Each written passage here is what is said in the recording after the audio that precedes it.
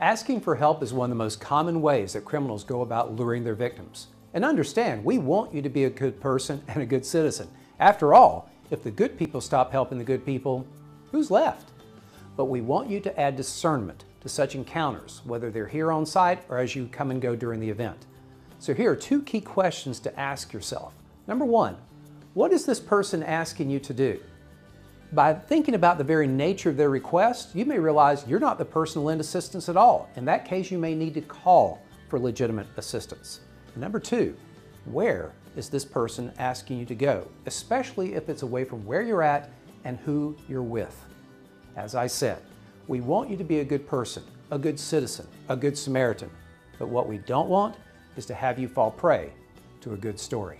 This is Jeff McKissack with Defense by Design, teaching you how to spot trouble before trouble spots you.